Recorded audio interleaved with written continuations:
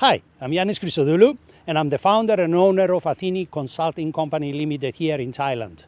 The company is specifically working on training solutions for the livestock and aqua industry. Today, I have the pleasure to be joined with Lucas Manomadis. Hi, Lucas. Hello. And Lucas, he is the Southeast Asia Technical Director for US Export Council. Lucas, pleasure to have you with us today.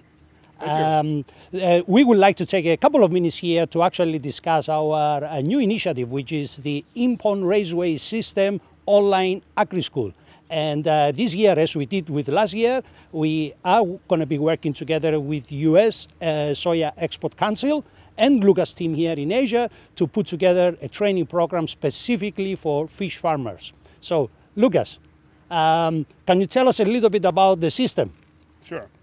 Okay, so I work for the U.S. Soybean Export Council. USEC has actually been working for quite a long time on this technology called In-Pond Raceway Systems. This is an initiative by us to try to work with industry to show ways they can increase yields from the same volume of water. And this is very important, particularly in places like China, which have less and less areas to expand to. In fact, they're contracting their areas for production, but also in places like Southeast Asia and other places that want to maximize their production from a given volume of water. And so IPRS at its root is really a way to allow us to grow up to maybe 3 times the amount of fish from the same water volume, and also have a lot of other management aspects and maybe other potential economic aspects. You know, we can have other income streams coming from these pond systems. So, for example, from the production side, we're able to put all the fish at one location so we can easily feed them, we can look at them, we can treat them if they need to be treated for any problems, we can grade them, and we can partially harvest them as needed. And then when it comes to the economic side, we can get money from not just the fish that are harvested, but also fish from the pond that are service species that are not really targeted for the feeds, and also maybe perhaps from the fertilization that comes from the waste that's removed from the system. Wow. It sounds like it's a system that it offers more than just benefits to the farmer. But talking about the benefits to the farmer, if I am a farmer, why should I be interested to look into IPRS technology? Right.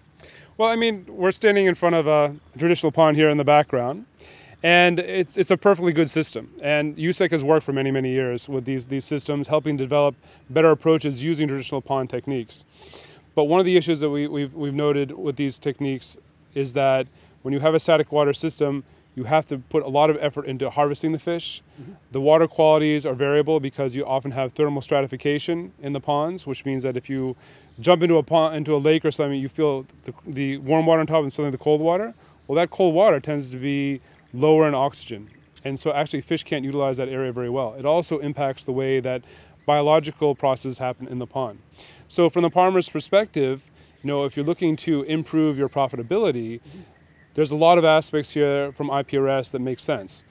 You get a higher yield. Number one, that's very important. Number two, the fish themselves are going to be of better quality because the fish are constantly swimming in the raceway system, so that the flesh tends to be of better quality. You're using better quality feeds, and so it means you also get faster growth. So faster to market, and when it comes to harvest time, it's very easy. They're all in one small location. You just scoop them up and go. And you can very closely monitor what's happening. So you can protect the fish better from predators. So if you're having any problems with bird predators, you can cover it with a mesh to make sure no birds can get into it. You can feed them much more accurately because all the fish are in one place. You're not wasting feed, so you reduce FCRs, so you improve your margins there. And then, as I said, there's other income streams that come out of it. You can get income streams from the waste, particularly from freshwater ponds. That solid waste can be used as fertilizer on row crops. I know that in America they actually sell it in a couple of liter bottles where they sell it online. That's right. And then you can also do things like aquaponics, which is something that you use those dissolved nutrients in the water to actually grow plants that can have an economic value for you.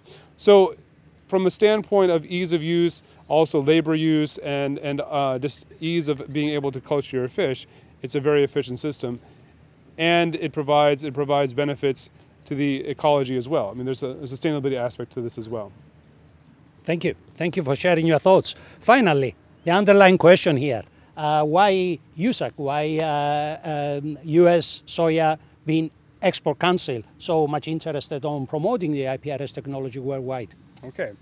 Well, the basic standpoint for USEC is we want to see a larger, long-term feed-based aquaculture industry. And when I say that, what we're talking about sustainability, but we're talking about feeds. And that's where the soybeans go into. So from our standpoint, our primary interest, of course, is slightly selfish. We would like to see more sales of U.S. soy into aquafeeds. U.S. soy is an ingredient that has a certified sustainable certificate you can get for it. So when you talk about certification programs like BAP or ASC that require certified sustainable ingredients, you have that from U.S. soy. But the volume of the feeds is also very important because we're talking about a dramatic rise in the volume of feeds being used. And it's something that if we promote it out to the industry, we're finding that people are very interested in this. So this was developed 25 years ago. Probably for about the past 10 years, USEC was very involved with this. And now in China, there's over 6,000 of these raceway cells in operation. And now we're spreading globally. Here in Southeast Asia, we have probably over 300. And globally, it's increasing as well.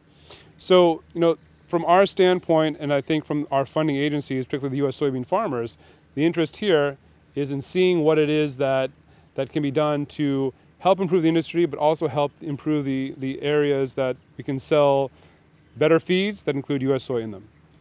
Fantastic, Lucas.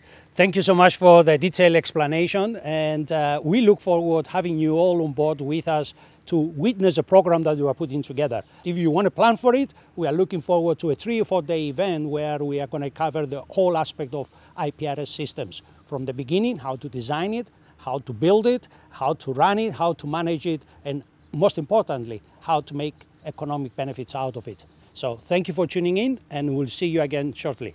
Thank you. Thank you.